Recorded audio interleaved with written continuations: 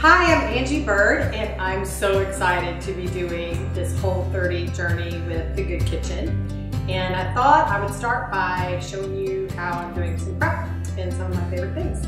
So let's go.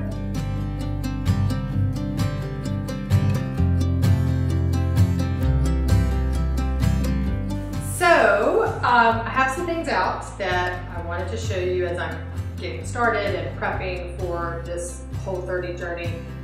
First of all, of course, I have my Good Kitchen meals, which are a lifesaver for me and my family doing this process. A lot of them are Whole30 certified. Everything's clean, great quality vegetables, sustainable meats. It's just the best. Another thing that I've found is really thinking ahead and having things available quickly and on hand. Like one of the things that I always like to have on hand is ground turkey and kale, which is my favorite. Other vegetables like broccoli, red pepper, avocado.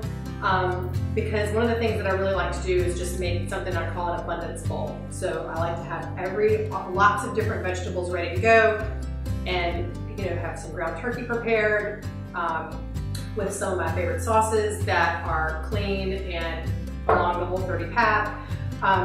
And so what that does is just makes it really easy to throw something together. Like I can use ground turkey for a base, put in some kale, put in a red pepper, have some things hot, have some things cold, and it really just makes meal prep so much easier. And other things we can use are like almond milk or shakes and smoothies and things like that. There are just so many ways now to get around not having dairy or not having grains on Whole30. So just really prepping my kitchen and prepping my refrigerator so that it just makes it a whole lot easier to get meals ready. Sweet potatoes, garlic, spices are really important when you're doing this type of journey. And I'm just so excited to get started. And I'll see you in a bit.